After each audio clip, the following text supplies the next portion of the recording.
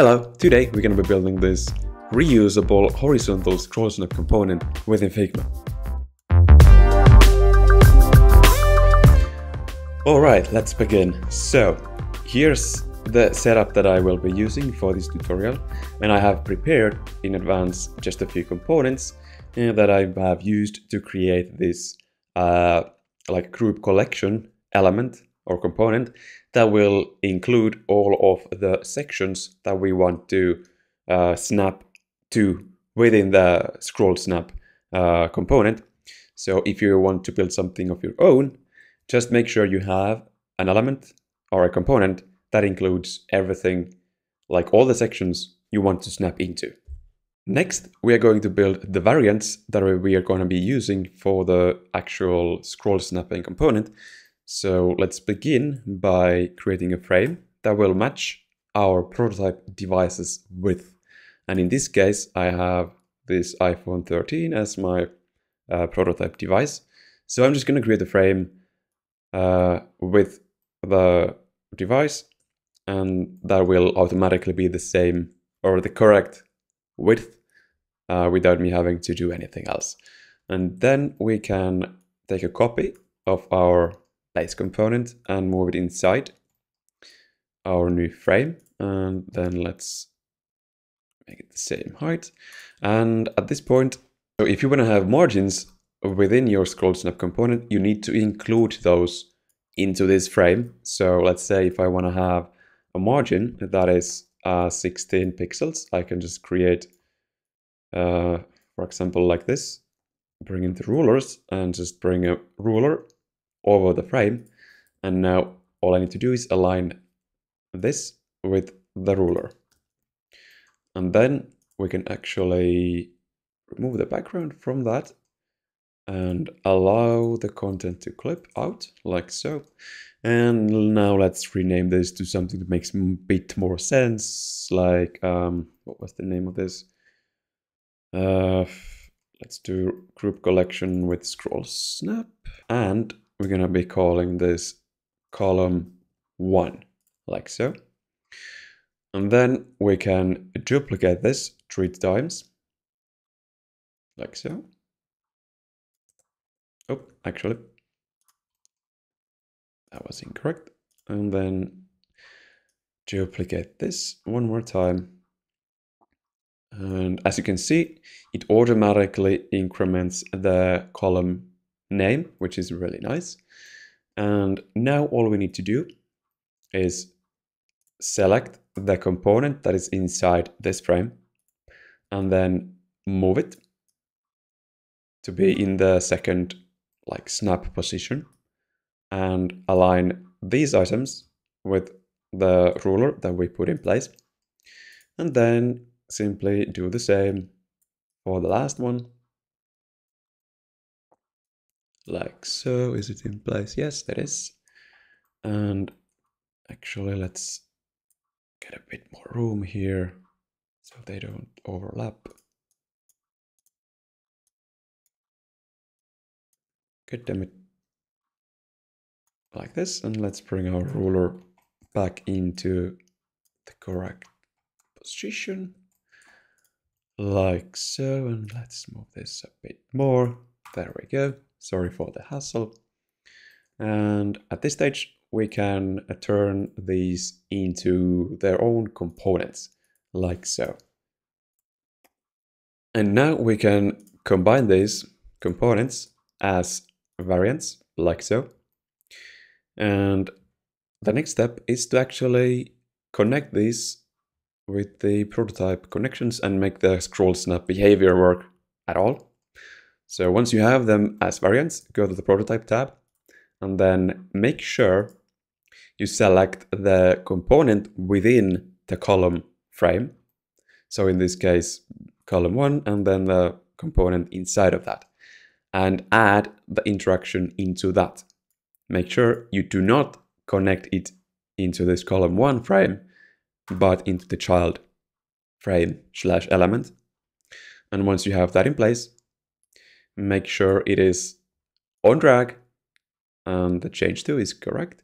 And the animation is going to be smart animate the animation curve ease out is going to be okay, and the 300 milliseconds is also going to be okay, but you can play with these if you want to and see if you can get it to feel a bit better, but these are fine for now.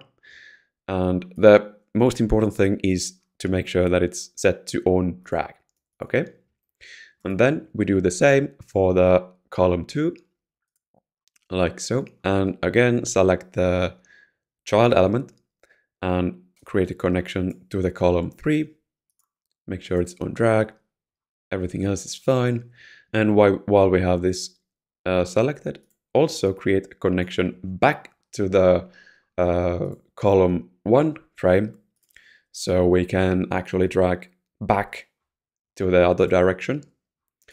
And then finally, on the column 3, select the inner element and add a connection back to the column 2 and set it to on drag. And now we should have all the interactions in place, like so.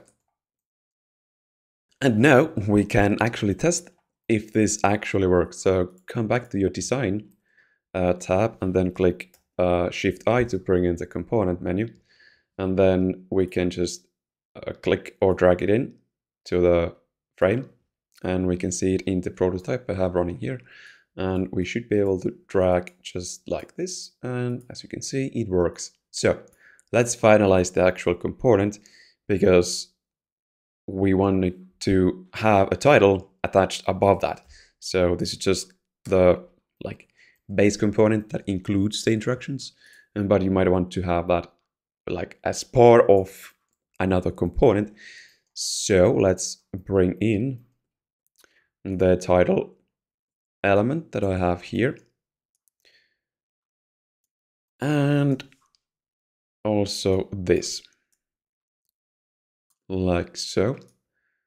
And then we are going to just combine these as an auto layout, element, like so. And we're gonna add how much, 16 pixels of padding here. And then this is going to be named something like group collection with title. Yeah, that's going to be good enough. And let's turn that into a component. And we can actually no, don't turn on clip content. It would be tempting to do this, but don't do it. There's a reason for that, and I'll show it to you in a bit. So let's move this down below like this, so it's not going to be on the way.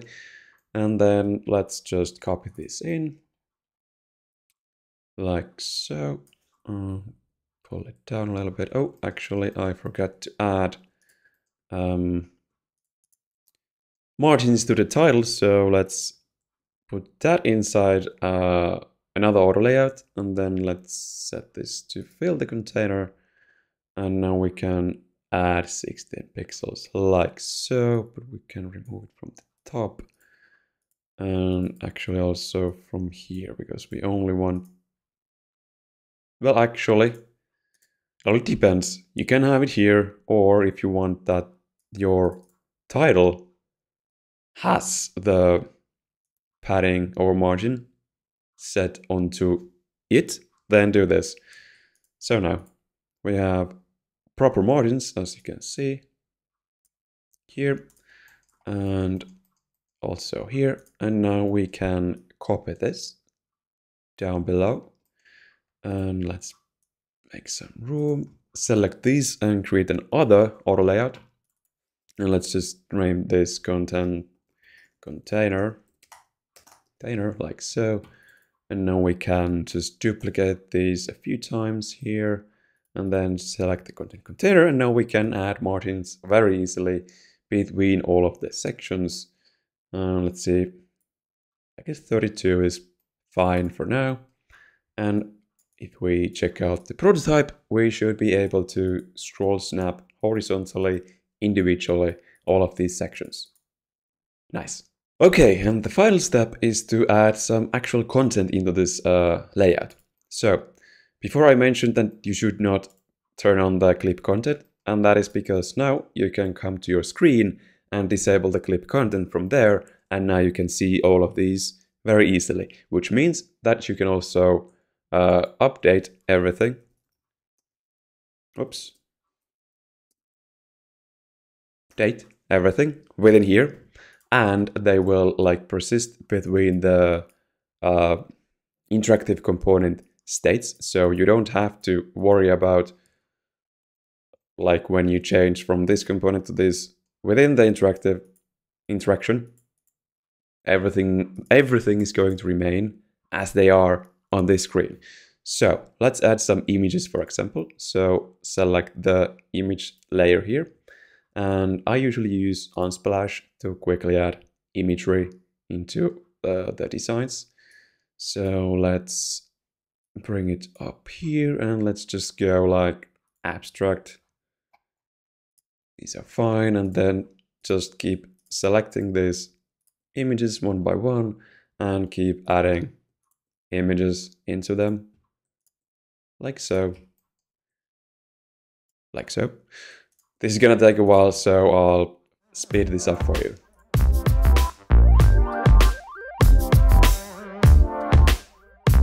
Okay, there we go. Now we have some images on the design, and the next step is to just update some titles here, but I will be a bit lazy and just update like the first column on each of these, so you don't have to sit and wait for me to update everything.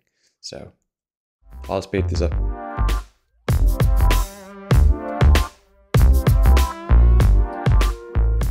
And just like that, we have an app, or well, a layout with images, updated labels and text content, and we can actually toggle this so we don't have to watch or see the clipping section. Let's see the prototype. Everything works as expected. We can scroll vertically, and then there is a horizontal scroll snap on each of these sections, like so, and they remain where we leave them. And that's it, we're done. Thanks for watching today's video. If you found it helpful, please leave a like down below and also consider subscribing. And as always, I'll see you in the next one. Bye bye.